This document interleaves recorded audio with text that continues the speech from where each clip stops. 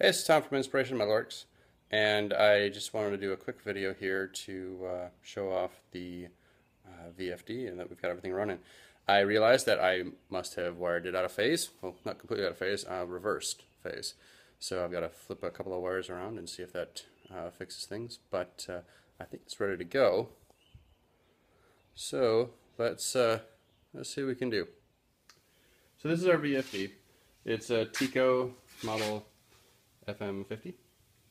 I do have it set to the 60 hertz right now. It's pretty decent little inverter-based VFD. I did go ahead and get it wired in. Now, again, this is all just temporary until I can get it in an enclosure and everything else. It should be upright so that the heat's going. But again, I got it wired in, and I think what I did wrong here, and I'll disconnect everything and test it, but I think I've got these terminal T1 and T3, I think I have them reversed. So I will flip those around and see if that makes a difference for me. But anyways, it's pretty straightforward, right? We press run. I did not do any of the programming yet, so it ramps up. You can set how quickly it ramps up to full power. And then we come over, we're in low first gear right now. And if we set it to reverse, because again, like I said, it's backwards right now, but there we go. 60 RPMs, just like we should. Right? Throw it in second gear. 130. Throw it in the third gear. I guess it's the 230. Right?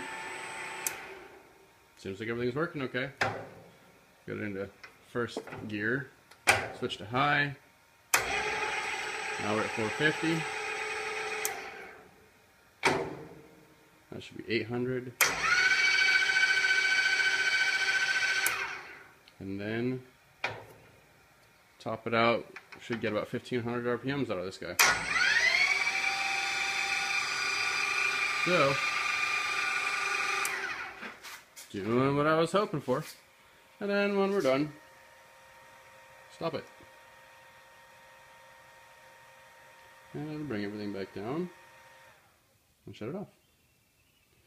So, I do have the ability to wire up some controls in here. And I think that is what I would like to do. I'd like to get rid of, I'd like to not be using this, this portion of the controller.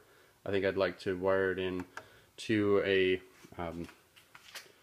when I put this in an enclosure, I think what I'm going to do is get a box where it's a red stop, green go kind of thing with a pot in there, a potentiometer, so I can make adjustments on the fly, and then forward and reverse switch on that.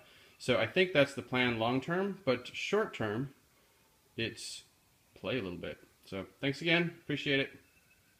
All right, round two.